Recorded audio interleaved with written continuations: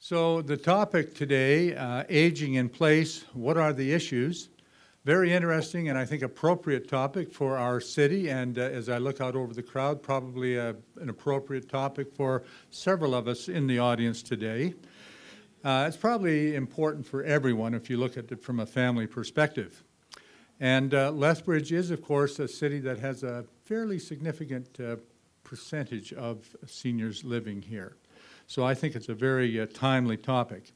Now, a lot of you probably know our speaker, Austin Martin. Dr. Austin Martin is a Lethbridge native. While he was born in Edmonton, he was raised here and went to university here and doing undergraduate work in geography. He was accepted as a field scientist with NASA to work in the Antarctic on a meteorite recovery project. And at that time, he was the first, his episode with mental illness. And since then, he has had a very interesting life dealing with a severe and persistent mental illness. He has gone on to be a great advocate for those with mental illness, and at the same time, he's a greatly accomplished person. After being diagnosed, he was told that his life was over as he knew it, but that was not as he thought about it. He earned a PhD and then established Proper Place Clubhouse for people with mental illness in Edmonton, a place where adults with mental illness can live their lives with their illness and gain support. He's been on numerous committees and boards, and he currently serves on the Premier's Council on the Status of Persons with Disabilities and the Alberta College of Social Workers.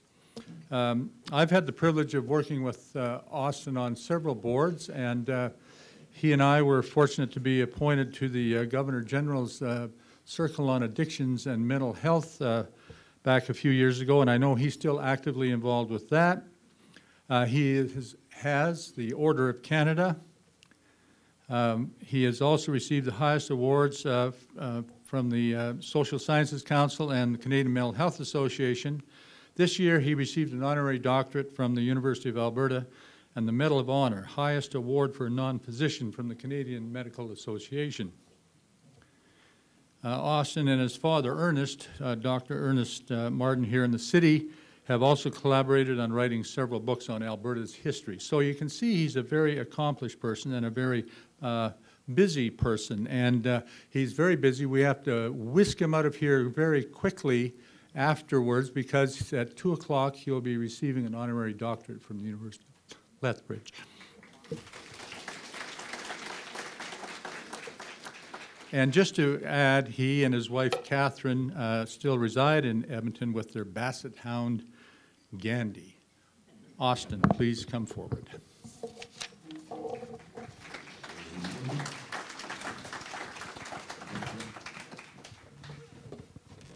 Well, I'll quickly, I no longer serve on the Premier's Council, but I did serve for just under 9 years. And we dealt with a variety of physical and mental disabilities. So how do I advance? Return?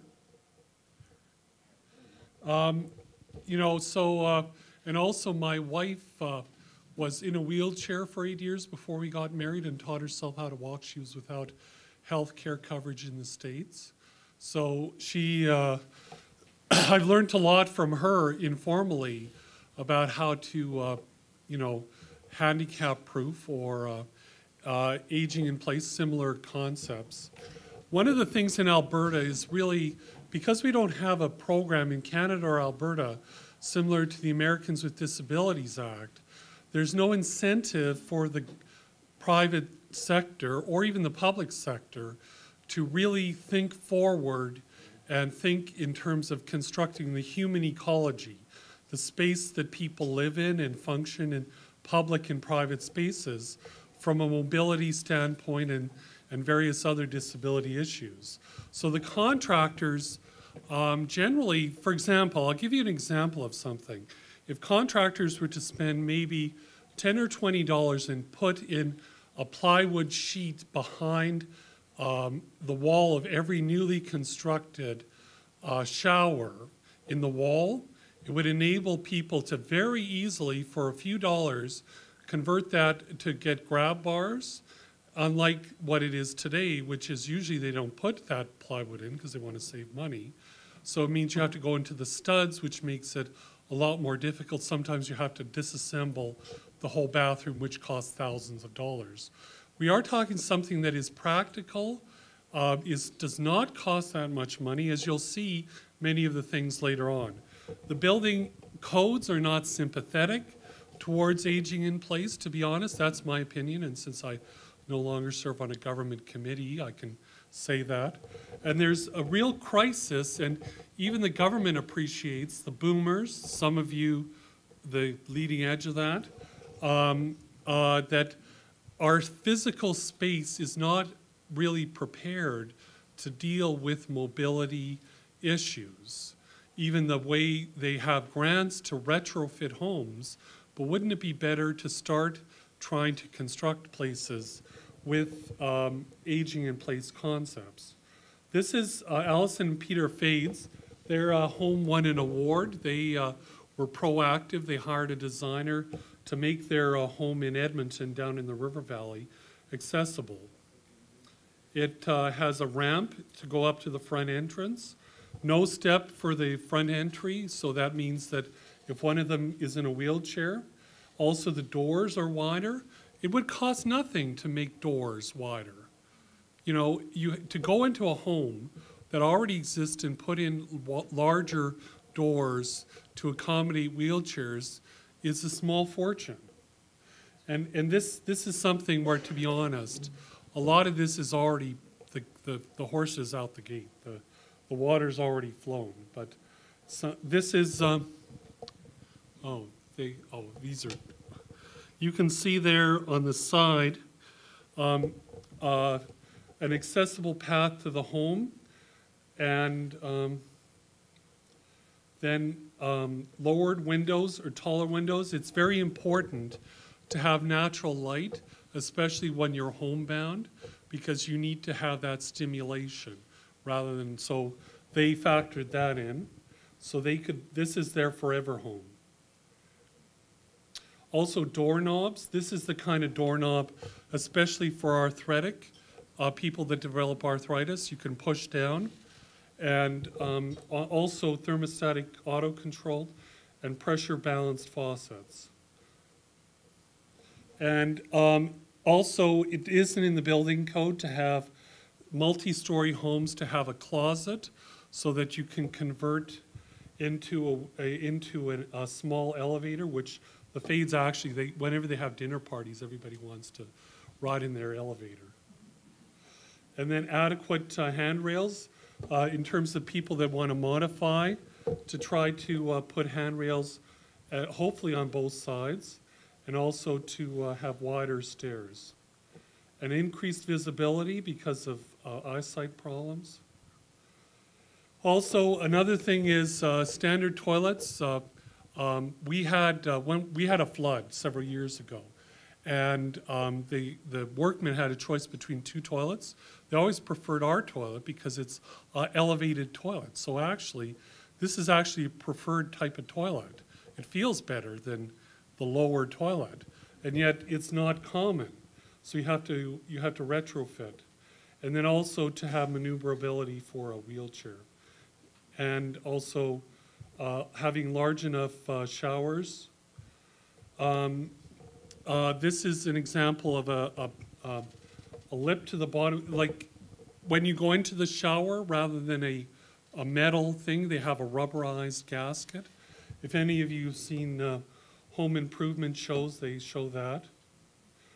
And also, instead of a bench, they put in a wooden stool. This is another thing. Instead of the traditional type of toggle light switches, having touch ones so that if you're arthritic or have problems, you can press with your arm or your hand, and it's a lot easier. And then also recessed lower to the floor. And then also when you have stoves, either on the side, or Catherine actually said she preferred stoves with the controls in the front so that you don't scald yourself reaching over. Many people that live in traditional homes in wheelchairs have burn marks all over their arms from reaching over. And of course electric. And then easy to read, that's another thing because of sight issues. And also they have access to the internet. Also the Fades had an in-law suite which could be easily converted to for a caregiver suite when they get older. And then reduced efficiencies in the heating system. And then this is where we live, which is in a lower part of echelon of Edmonton, and yet our thing is we're on the bottom floor in this suite, and the suite behind it, as you can see, there's no grade. So actually, you can see the entrance, no step, again, but the door is quite thin, although my wife was able to navigate it when she injured herself and had to be in a wheelchair for 6 months. We were able to smoothly transition to DATS, which is disabled adult transit, and they would pick up in front of the home, and she was able to wheel from the bedroom all the way out to the handicap van. And then we have these kind of locks, which for those of you that, I don't have a disability, but I always lose keys. So this is a way, I mean, it's a problem if you don't remember the code. But, which I've done several times. This is a alternative if you like it, to have a code, and you can see the type of knob that's friendly towards aging in place. And the flooring is smooth kind of industrial carpet that is friendly for wheelchairs. And also the color texture is good for contrast. And you know, shag carpet is very bad and difficult to move over in wheelchairs. And also you can see the transition from the carpet to the Tarkett microfiber floor we have. And it's similar to linoleum, except with texture to it, so it's non-slip vinyl. And then this is one of our things. We're hoping to put in wainscoting sometime this year because of moving things. That's a tricycle, by the way. And also the lights. You can see the lights. Another thing that rather than having a handyman come in every day, every time you have to change a light bulb, with these light bulbs you're able to reach up and change them by hand easily. You don't think of something as simple as this as aging in place, but that's simple. Also for security, since we're on the main floor, we have shutters that go all the way down, which we put down at night because, again, we don't live in a good part of Edmonton. But it might be considered. This is staring out to the thing. Although one thing I don't like about the apartment, and many apartments, is usually the transition to balconies has a lip. So you have to develop a ramp to go over and back down. So basically, that's a problem all over the place. And you can see the shutters coming down and all the way down. So it's pretty secure. Fort Apache, the Martin. So, and then also wall support and jet tubs for aging in place, so you can relieve muscle ache.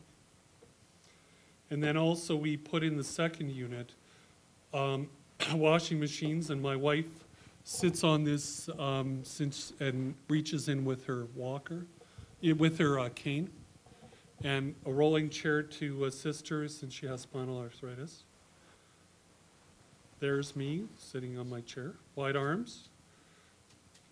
Trying to use more advanced technology like iPhones, similar to what the Fades did with their thermostats. Although that can be a little difficult, I know, with my own parents. They don't like to adapt to computers. And you can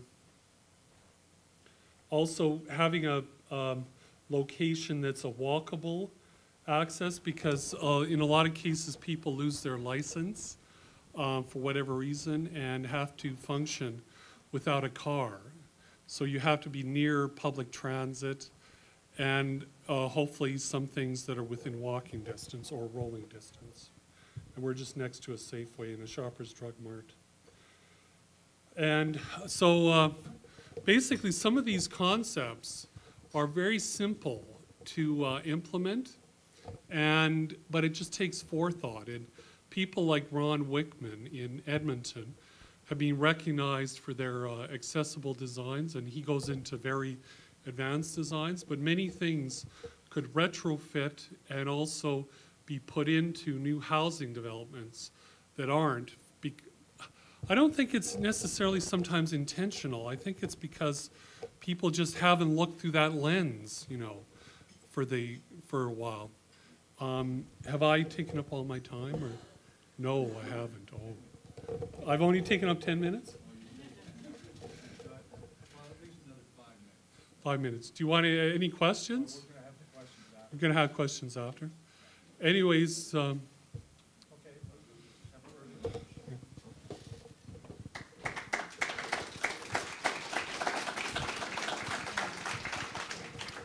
Okay, thank you, Austin. I think you've given us lots to think about and lots of ideas. I know as we were sitting there, we thought, that's a pretty good idea.